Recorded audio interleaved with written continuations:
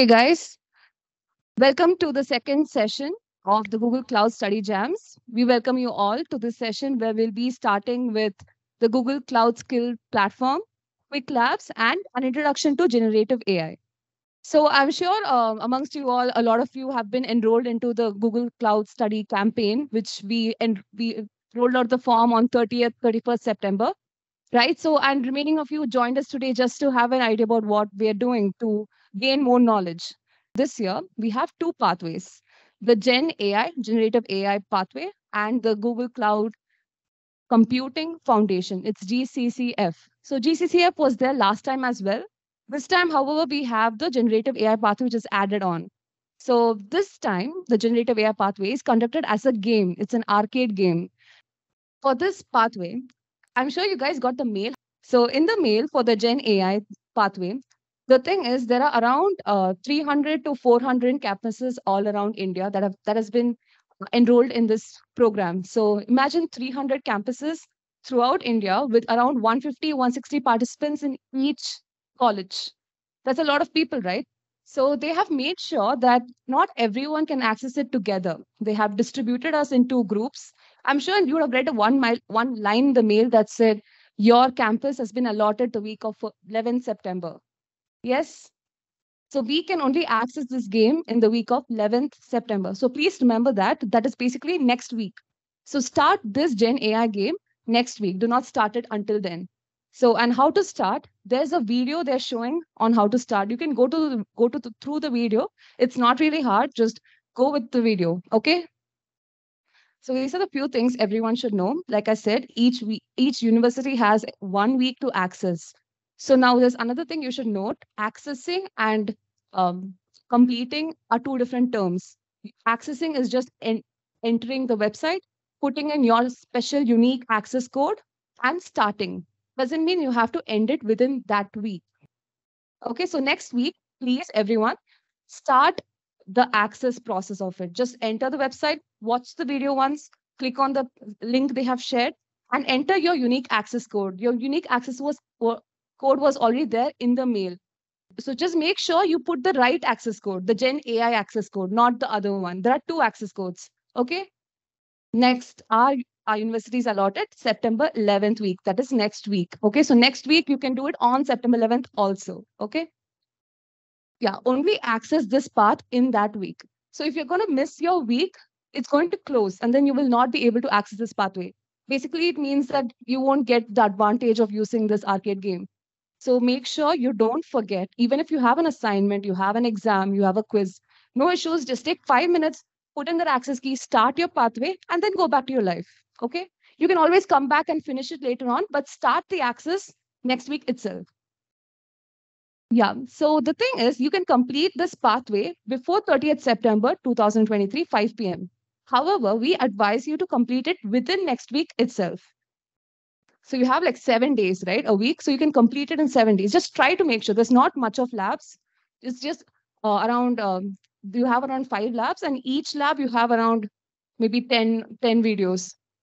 They are like labs. You can go through the labs and finish it, maybe 40 minutes each. Okay, it's not much time. We advise you to finish it off within next week because there are two pathways. This is the Gen AI pathway and we have the GCCF pathway. The GCCF pathway is bigger. The Gen AI pathway is smaller. So we advise you to complete this in 1 week and keep the remaining 3 weeks of this 1 month for the GCCF campaign.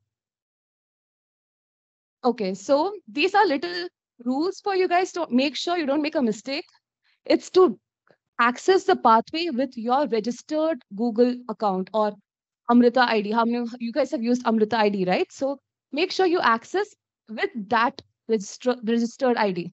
Okay, please don't come back later saying I was not able to because you would have forgotten which ID it was. Just recall which ID it was.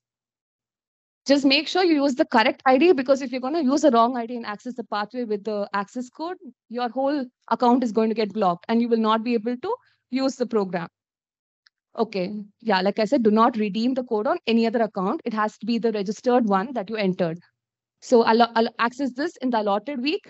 And okay, so this is another fact. Can you see there's 0 spots remaining here? It's in a red box. So there are chances that when your week starts and you enter, you see this 0 spots are remaining. So in such cases, just wait for a while, maybe 3, 4 hours or a day, and check again. There will be spots open. So there's a limited amount. They don't want the whole server to crash. So they make sure that not everyone can access at the same time. All right. So please make sure that you're calm about it and just go about it in a steady pace. Okay. Now coming on to the GCCF platform. So now this pathway is conducted on a different platform than the GenAI one. All right. So for this, you need a little more special instructions, which was also in the mail. So in case you forget anything I said, you can go to your mail and just read through it again. All right. So to complete these labs, you have this platform called Google Cloud Skills Boost platform. So in this platform, you need this concept of credits. So these credits are usually bought by people for $1. However, for you, you guys are getting it for free on a monthly subscription. That is this month, that is the Google Cloud Study Jams. So for this, you need, for the credits, you have to do certain rules. You have to follow certain procedures. So open the browser's incognito window, and in your registered mail, there'll be a link. So copy that link and paste it on your incognito mode. Once you enter, you have a unique access code asked. So now go back to the mail and you'll find your unique access code. So a very important thing, your unique access code is just for you. Please don't give it to someone else, because then your account will be blocked because his registered ID is different. All right. Everyone has their own unique code. Use that code. Yeah. As soon as you enter your code, you can see this box, right? And you'll have, I'm not a robot. Just click on it and submit. Yeah. After you click and submit, then you have a sign in at the top right. Okay. I've not put a screenshot of that, but there'll be a sign in on that page, the top right. Click on the sign in and enter your registered ID, that account that you used to register, along with your password. Once you've signed in, could you see click on your account profile picture? And once the drop down comes on, you can see 9 credits. Okay, so just in case you don't see the 9 credits, you still see 0 credits. Just refresh, log out, log in. So once you see the 9 credits, immediately you can start with a tour of Google Cloud Hands-on Labs. So you can click on these labs, and it's almost a 30-minute lab. But you guys have to spend at least 10 minutes. Even if you're done, you clicked on all the right answers, you went through, you read everything in maybe 10 minutes. You have to make sure you spend 10 minutes in that lab, at least 10 minutes. Even though I've said 6 minutes here, just keep a buffer of 5 minutes. Okay. 10 to 11 minutes, you complete, just wait, just let the lab load. After 10 minutes, you can submit. All right. Once that process is done, okay, you automatically get access to all the content for the campaign. So once you watch that, you're done with that lab and you click on your profile, you can see monthly subscription, which he saw. An important thing to note, complete all the processes in incognito itself. Don't go to your account. Just finish it in incognito. It's easier to divide your account, your personal account, and this special account you created for this campaign. Okay, once you get the monthly subscription, you'll have this tab called Paths. In that Paths, once you scroll down, you will see this Google Cloud Computing Foundations, the red box. Okay, you have to scroll a bit for this. It will not be just at the top. Just scroll a bit, you'll find this. And this is where you can start with the whole campaign. Okay. Yeah, so important things about this campaign, like I said, for the GenAI, you have to redeem it next week. This campaign, however, you should redeem it before 11th September. Okay. For that campaign, it was from 11th September. This is before 11th September. Because once it's 11th September, there are high chances your account will be closed. All right. So redeem it before then. Do the process, like I said, put your unique key into that access code and do the first lab, the hands-on Google Cloud lab. Okay. So yeah, you have to complete this pathway. It's a huge pathway. There are around 8 labs, and each lab's around maybe a day long. And there are chances that the Google Cloud Boost Skill platform might close down sometimes. So it's better you guys do it in a consistent basis. And one important thing, when you start the labs, you cannot pause it. So you have to complete it at a go. And each labs are around an hour long. So please don't start it and then, submit it later on without completing it. Then you'll be losing out on that lab credit, meaning you will not be successfully completing the program. Okay. So a small advice to all of you, in case you have issues being consistent, just make study groups. You guys can, if you with your friends, just maybe groups of 5 or 6, or maybe even 10 of you, just have a Teams meeting one day in the evening. All of you join in and just sit and complete the labs consistently. So this usually encourages people to finish stuff together. All right. Yeah. So the last day to complete this pathway is 2nd October. You can complete it anytime before 2nd October. It's 8 labs, so it's not easy. Don't start last week. You will not be able to complete. Start today. Maybe do 1 lab or maybe two, three labs in a week. Okay. Now you have issues with the credits, like you don't see the 9 credits, like I just said. Just wait for a few minutes, refresh, log out, log in. If you still don't see after 30 minutes, you see this email ID, just write a mail to them. Write a mail to them from your registered account. Okay, don't use any other account, use your registered account. If you want to note it down, we'll send it in the group anyway. So if you want to note it down, you can. Okay, now coming on to the goodies. So you might be thinking, what do I get from completing the 2 pathways? Other than extensive knowledge and a chance to work on Google Cloud Platform, you will, every college, okay, will be divided into tiers. The first tier, that is gold, it'll be the students around 80 plus if they complete in each campus. So we have 163 registrations from our campus. So if 80 plus are being able to complete both the pathways, all the labs before 2nd October, then we will be eligible to t-shirts, bottles, bags, sticker sheets. Okay, so we have an introduction to generative AI right now. Good afternoon, people. It's just going to be a discussion session where we discuss stuff. We are not going to teach. It's a peer-to-peer learning, so we discuss. So first, we'll see the evolution of generative AI. It started with something called as the traditional programming, wherein you have something like X, you declare it, Y, declare it, and then you have output of it from the functions or packages or whatever you call it. So that's how traditional programming started. And then we went to wave of neural networks. So what is neural network? We basically train something and then you get things out of it. A neural network is a method in artificial intelligence that teaches computer to process data in a way that is inspired by human brain. It is a type of machine learning process where we use something called as deep learning. So one basic example or application of neural network is facial recognition, where you train a machine, maybe a phone, on multiple faces that it recognizes later on. So that is one aspect of neural network. And then comes generative AI that we are going to read it right now. Generative AI enables users to quickly generate new content based on a variety of inputs. Inputs and outputs to those models can include text, image, sound, animation, 3D model, or other types. So how do we evaluate the basis of generative AI? So generative AI can be evaluated on basis of quality, how it works, on basis of randomness, which is basically like we have three major, what do you call, parameters that we use for this, which is top P, top K, and temperature, where 0 being the least, the most randomness, and 1 being the least randomness. So whenever we give a prompt, it manifests itself into tokens. So one word can be divided into multiple tokens. Multiple words can be divided into one token.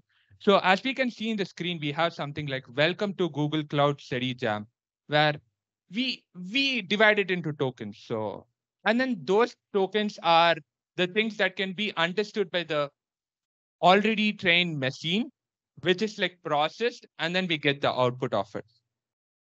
So generative AI is basically of two parts, one being the generative model and other being the large language model. Generative model, an AI model that produces content including languages, code, imagery, music, video. So basically any other thing other than what we see in like human life is like generative model does. So basically, if you want a code, you ask ChatGPT or anything for that instance. Uh, so it generates something and it gives to you the creative side of it. That is a generative model. And large level model is a machine learning model that are really good at understanding generative human language.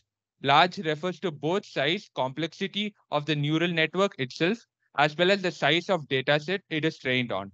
So basically, if you are like saying hi to ChatGPT, asking it some question, training it such a thing like a human being, or making it work like a human being comes under the large language model. And it is a part of NLPs, which is natural language processing, wherein it can like imagine you give a summary or a story or a poem for that matter to the language model.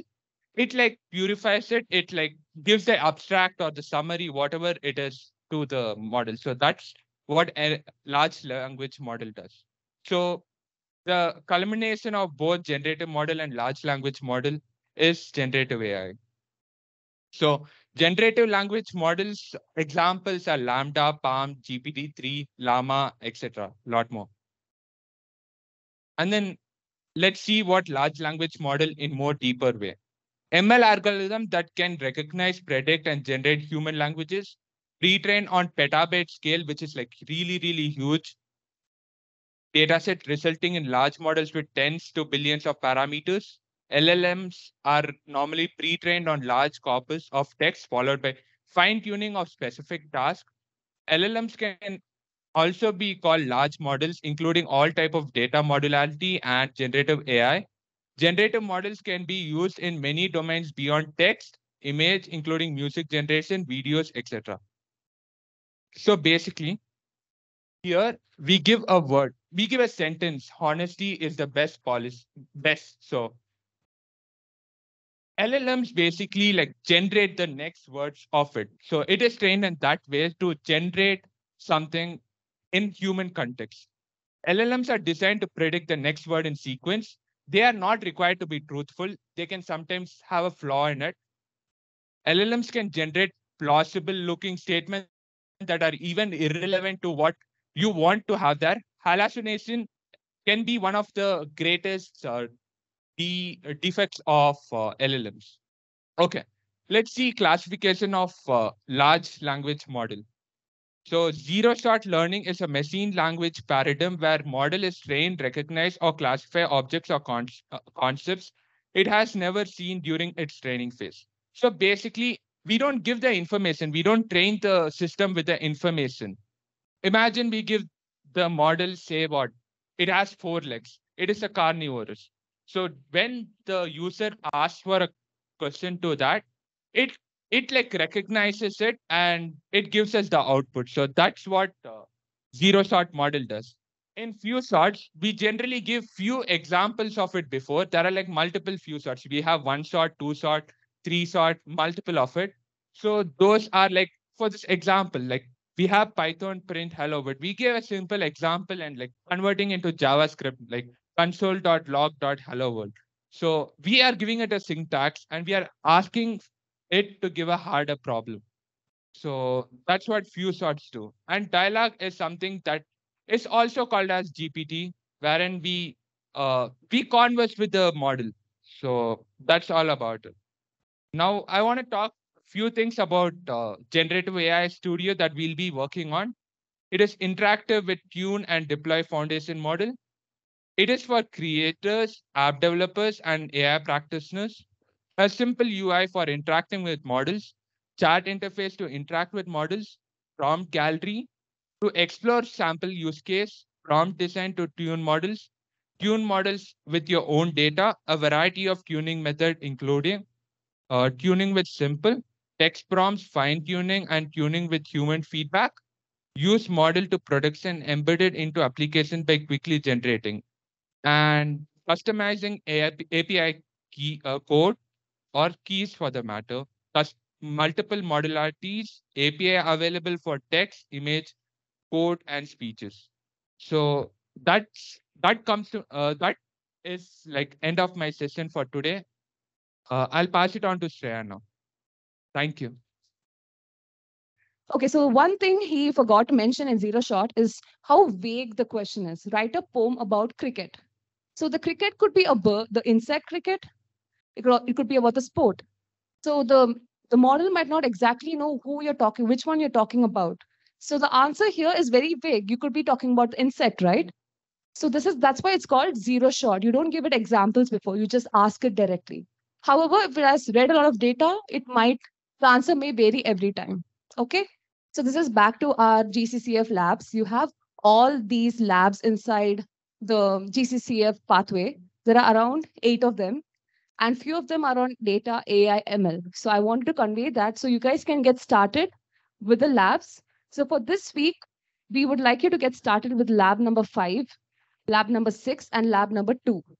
So you get started with these labs. This week, finish them off. It will not take much time. If you need help, there are videos on YouTube where they've done the lab already. So just go through that and then maybe follow it.